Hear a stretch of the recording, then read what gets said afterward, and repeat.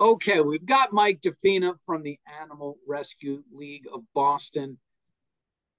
Mike, thanks so much for doing this. You know that we on the team are so thrilled to be partnering with you. Well, thank you so much. The pleasure's ours, believe me, very much on our end. We certainly want to thank FEI, and we couldn't be more grateful for the support.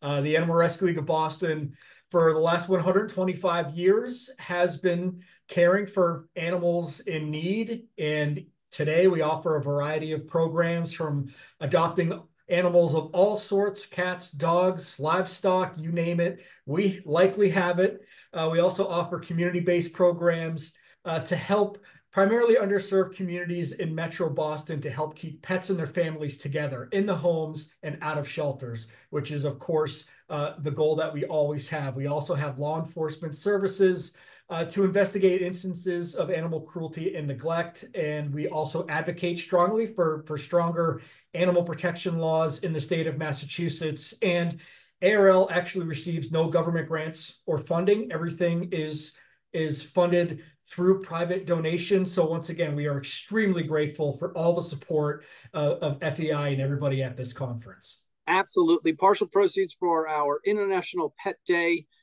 promotion are going to ARL. We're sort of thrilled to be providing that. And thank you so much for sharing exactly kind of where that money goes, right?